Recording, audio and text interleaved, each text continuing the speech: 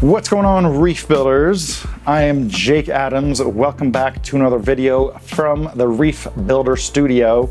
I have just returned from a 2-day kamikaze mission to Orlando, Florida to go visit my good friends over at Worldwide Corals. Got myself some new merch, got myself some new frags, and simply put, I didn't know what I thought was going to happen in just 2 days, but I was absolutely astounded by what they've accomplished since the grand opening of the Worldwide Coral Superstore almost exactly a year ago. So if you haven't seen that video, make sure to go back and watch it, because when you see my update of the Superstore, some of the displays, the farm in the back, I actually get into the lagoon aquarium and the boutique shop. I think you will be really impressed. You know, usually I go to Worldwide Corals and I am entertained and I have fun, like looking at the different corals and the displays and talking shop with the guys. But this time I actually really imprinted some new tips and techniques, because what they've accomplished in 1 year, I don't think they're even aware of it, because they're all up in it. But I'm very excited to share with you some of the things that really made an impression on me, and some of the things I'm going to be applying here at the Reef Builder Studio. So I spent a couple days just kind of window shopping the corals that spoke to me the most, and picked out about 20 that I thought that I wanted to bring home the most. So we got my box of corals here ready to go. I've got a frag receiving tank right here, and this is just a little extra Chetamorpha that I harvested from the my spitting Chetamorpha reactor that I shared a few videos ago. So make sure to subscribe so you don't miss the updates that are coming, because this is going to be probably some of my most high caliber coral aquarium content for the rest of the year. And yeah, without further ado, let's jump into it.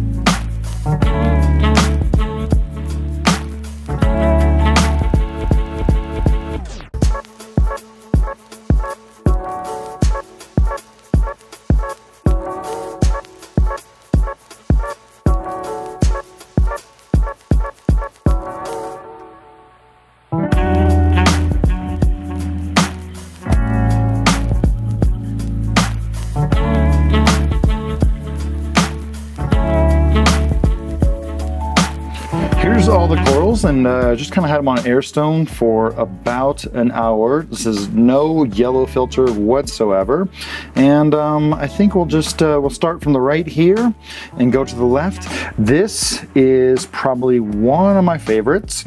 Duncan is a highly conservative coral. Kind of looks the same almost all the time. This is one that caught my attention from 10 feet away when I was looking in the mangrove lagoon tank right when you walk into the shop. It's got a nice bright green oral disc surrounded by a dark, kind of darker tissue. This is a branching green frog spawn, nice classic frog spawn. I have a lot of feelers, but not nearly enough. Not nearly enough frog spawns. Lots of euphyllias, not frog spawns. So here's 2 gold torch corals, and they're not, yet blooming per se. The one on the left has a little bit of the kind of the green interior.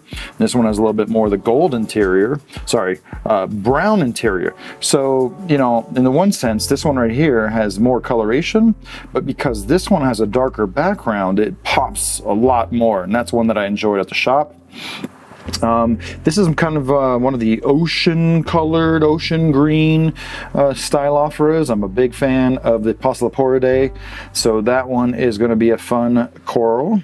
This is, to me, this is a classic. I don't even know what it's named. I bought colonies of this back in the day. Just kind of a nice pink ring with a green mouth. Really a show-stopping zoanthid when you get it super happy. There's 3 different acros right here. These 2 were picked out by Josh. I don't exactly remember what they were, but this is one that I specifically asked for with a lot of super fuzzy tentacles. So these are going to go in my flagship reef aquarium. We're going to do this guy last, but here is a nice pink base green polyp, Postlopora. Again, like I just said, I'm a big fan of the Postloporidae, so that's going to go in a big cluster. This is a gnarly little soft coral that has bright green polyps when it comes out, when the polyps come out, and it kind of has a dark base. This might be a Dompia. I'm not sure if this is a variety of cabbage leather, but we'll have to see when it opens up fully. And then got a nice UFO style Bauer Banky single head. So this is just red with a black ring. Yummy, yummy, yummy. A thin branching Blastomusia merletti. And then this other one that really caught my attention because it has like a little bit of striping to the polyps. These are what we would call maybe like Asian style Micromusa lords. So they're not the retina bleeding, retina burning style Micromusas, but still very fun. This one, I like how the stripes are a little bit more diffused, the red dashes there around the polyps, and this one's got stripes right around like a ring around the colony. When it opens up fully, it's really an awesome coral. This Blastomusa wellsii, I love this one because it has kind of a black interior to it. This one right here, this is a coral that I actually complained when they sent it to me because the one I got was gray and kind of reddish rim when I first got it. But apparently when you put it in low light, it's almost like an orange, kind of a small coralite, orange war coral with bright green mouths. And then this guy right here is a grafted Montipora digitata. If I'm not mistaken, this is actually a green digitata with red pigment that is kind of spreading throughout it. And I'm going to take Josh's advice and kind of cut off that nub there on top and just glue it right behind it to give the best chance for the most coloration. And I believe this is a Lobophilia robusta, almost kind of tricolor style, kind of red, deep red with a maroon interior and kind of a gold ring. So this is going to be a fun coral. Victor told me they worked on that one for a long time to kind of get it back into health. So I have a lot of fun corals to work with, and now I'm gonna get him to take.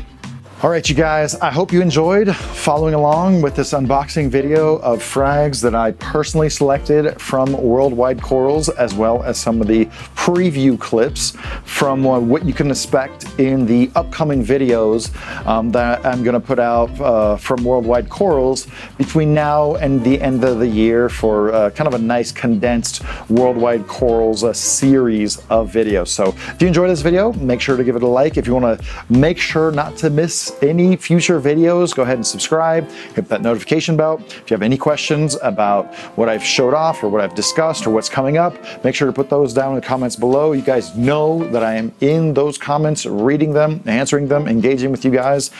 So thank you so much for joining me on this video, and I'll catch you guys on the next one. Later.